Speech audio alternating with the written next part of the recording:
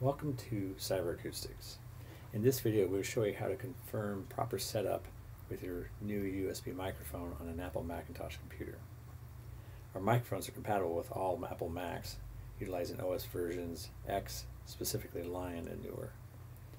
Out of the box, the microphone should auto-configure as well to the proper input levels that you will need. However, should you desire to make changes to those levels or have any issues, this video will show you how and where to find those settings to make adjustments as needed. To begin with, take your mouse and run down to System Preferences. Within System Preferences, run up to Sound. And within Sound, confirm that you're on the Input tab versus the Output tab. Note that Output is for speakers and the Input is in for microphones.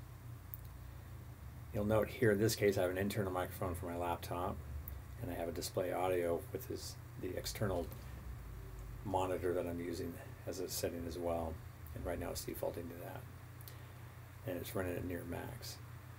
Now, next step, take your microphone's USB plug and plug it into your Apple Mac. As you do that, it immediately pops up here, Acoustics USB device. Be sure that's selected, and you can make adjustments to the input gain here on the mic as needed. Should you have any kind of feedback squeal between the microphone and the speakers, you can actually reduce this gain to help resolve that, or move the microphone further away from the speakers. Sometimes you might actually need to do both. You double check that your output volume on your speakers is adjusted here. Your speakers might also have external adjustments as well. That's pretty much it. Should none of these setting adjustments help any issues you might have, be sure to call our tech support. We're here for you Monday through Friday. Call us at 360-823-4124.